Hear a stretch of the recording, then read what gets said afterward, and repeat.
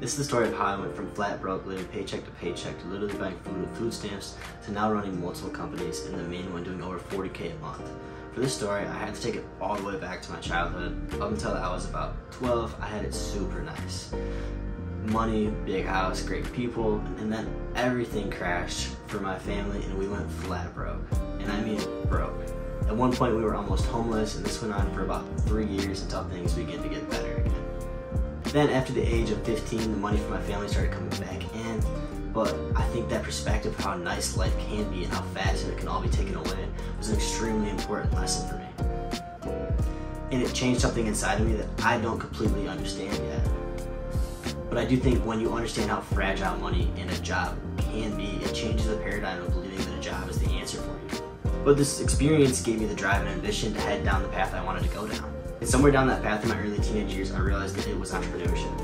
And during my high school years, I did exactly that. I did the classic things, like I bought a gumball machine, I started a lawn care company, and basically I just wanted any way to make the next buck fast. Never really growing a company or outsourcing any of the work. I was doing everything myself.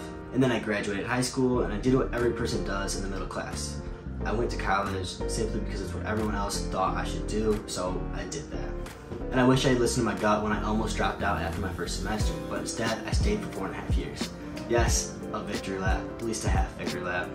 These 4.5 years, I just did college. I got a job serving at Outback Steakhouse and then some job at the place called the Root Beer Stand that served hot dogs to cars. And no, I was not on rollerblades. And yes, I was one of the first men ever to do that job there.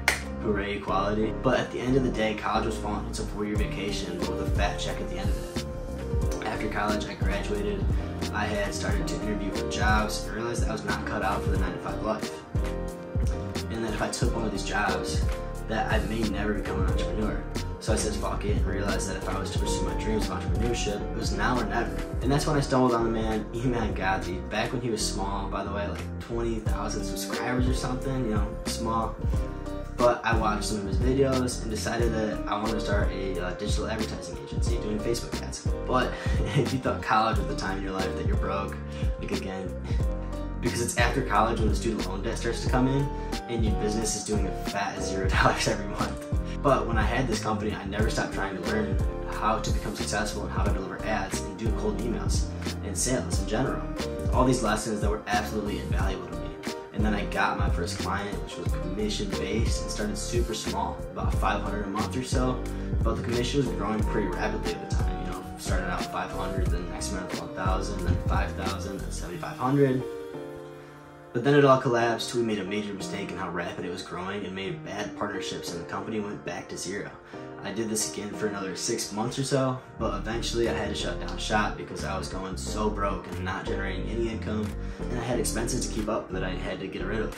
After this, I decided it was time to try something different, so I started a janitorial company, taking all my digital marketing skills with me, which I believe is probably my largest advantage in this industry of janitorial work, because it's a lot of older people and not very tech savvy people, so not a lot of people can do what I can do with Facebook ads, Google ads, or cold emails. And to start the janitorial company, I just made some posts on Facebook and boom, I actually got my first client in about 2 weeks. I had absolutely no money at the time, but I went to Menards, bought $130 worth of cleaning supplies, which were the absolute worst cleaning supplies you could ever buy. If you're in this market, this industry, you would know. But I got paid after the job for $330, so minus $130, I made about $200 that day, and it felt good. It was pretty easy, but somehow the guy just never was in, he just sat empty. But I took all that money, I reinvested it back into Google ads and Facebook ads and running cold emails, and the company grew 25% month over month ever since then.